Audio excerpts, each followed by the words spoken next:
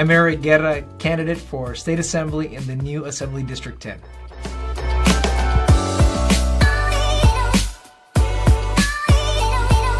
If the voters elect me, my big three priorities are going to be working on education and workforce, making sure that our future and our kids have an opportunity to a good public education, and also to make sure that we don't give up on our parents and folks who may not want to pursue a four-year degree. We're looking at career tech education, and we're looking at apprenticeship programs, and even like such as my mother, who at the age of 50 followed me to Sac State and got a GED and an AA degree at the age of 50.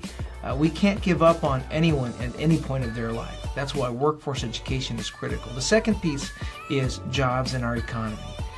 If we are not looking at growing our regional economy and making sure that we have local opportunities for folks to stay in their own community and not be displaced, then we're missing the connection with our education.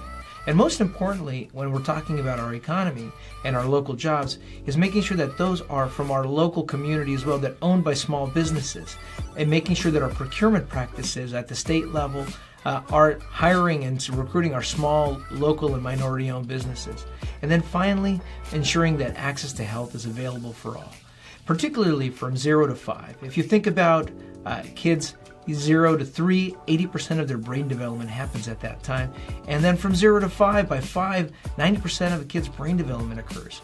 The lack of early childhood education and childcare is affecting so many communities in South Sacramento because our kids aren't even ready for kindergarten since they haven't been exposed to the skills that they need for that level of activity when they come to school. I think if we focus on building up our community by education and workforce, our jobs and our economy, and making sure that we have good public health, we're going to thrive not only as a region here, but as a state. As a state assembly member, if I'm elected, I would definitely, one, as a state representative, making sure that our state of California is fighting for global competitiveness, to make sure that we maintain a strong economy for our state. But as a local elected, I want to make sure that we also maintain our local regional economy and focusing on our manufacturing in the region. We have a huge asset in the life sciences. The fact that we have UC Davis Health here, Kaiser, Dignity, and Sutter, and all of the people that work in those entities, we have an opportunity to create a biotech and life science corridor here that can employ many of our local folks. Though what I would make sure that we do is that we're focusing on hiring our local community and starting early, that our young kids can see themselves in both the manufacturing and the life sciences. I do think that having had an engineering degree, that getting a job in the STEM fields or in those careers is life-changing. And there is such a supply chain trickle effect that's beneficial when we look at manufacturing as well.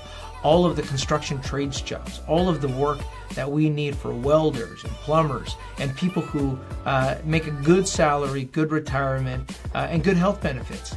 The difference is I would be looking at it as a strategy to maintain our regional economy as part of our state economy.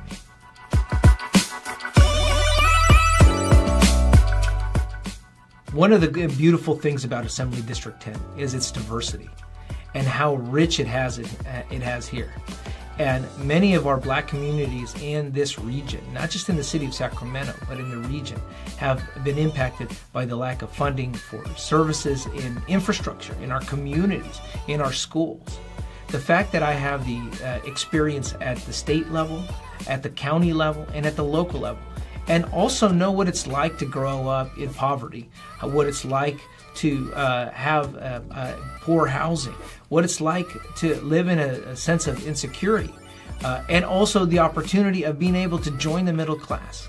Those challenges are still affecting many black and brown communities in our area. And the fact is that our communities, side by side, are very intermixed. And I think that that is a strength that we need to focus on.